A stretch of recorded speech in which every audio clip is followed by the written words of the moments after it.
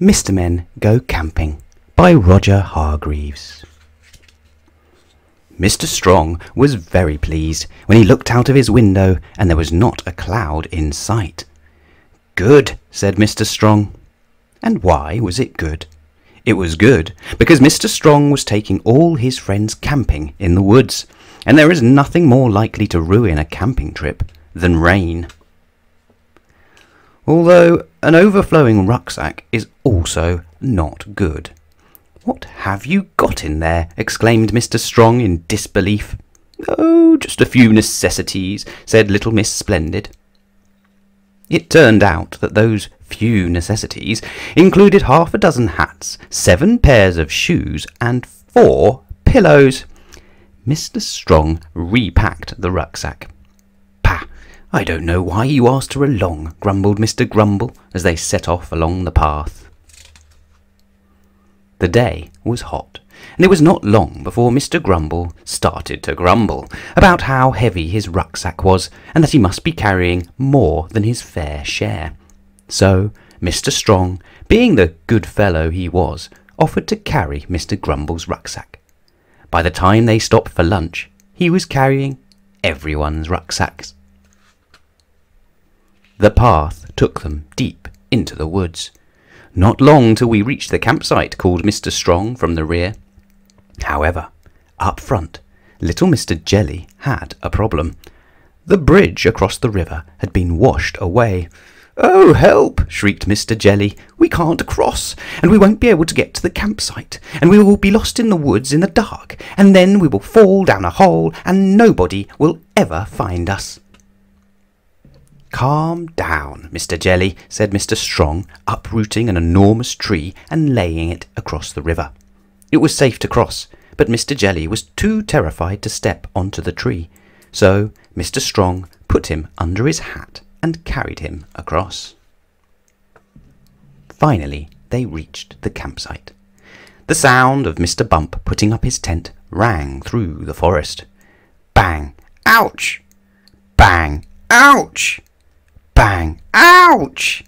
As Mr. Bump hit his thumb each time he hammered in a tent peg.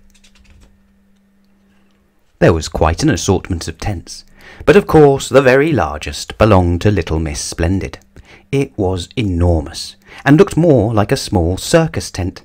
"How ridiculous!" grumbled Mr. Grumble, shaking his head. Mr. Forgetful's tent was neatly packed away in the cupboard under his stairs back at home. But Mr. Forgetful did not get cold because they built a big campfire and roasted marshmallows and sang songs round the fire. After his strenuous day, Mr. Strong slept very well in his cosy tent, unlike Mr. Jelly, who spent a very nervous night in his tent. He thought the owl hooting was a ghost, and the scurrying mouse was a snake, and Mr. Strong's snoring was a prowling bear. It was a very long night. And Mr. Jelly was extremely glad when the sun came up.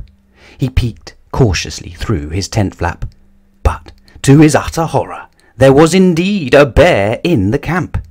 "Oh, help!" he whispered very quietly, just in case the bear heard him. What the bear did hear was a very loud voice. "What do you think you're doing?" yelled Little Miss Bossy. The bear glowered at Little Miss Bossy, and Little Miss Bossy glowered back.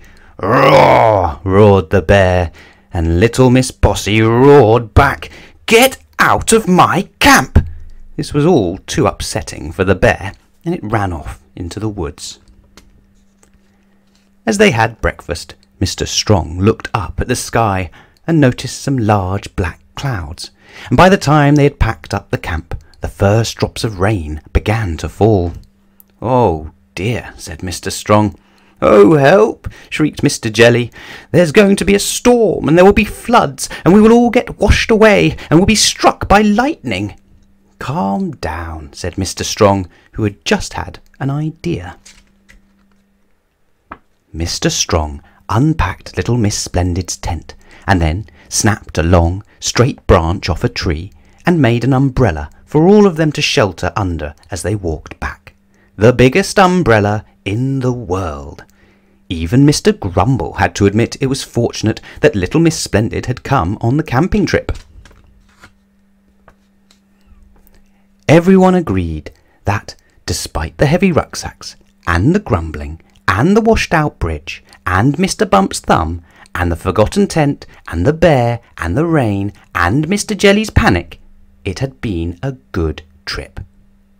That evening, Mr Strong settled back in his armchair and stretched out his tired arms and legs. Maybe next year, he said to himself, I'll go camping on my own.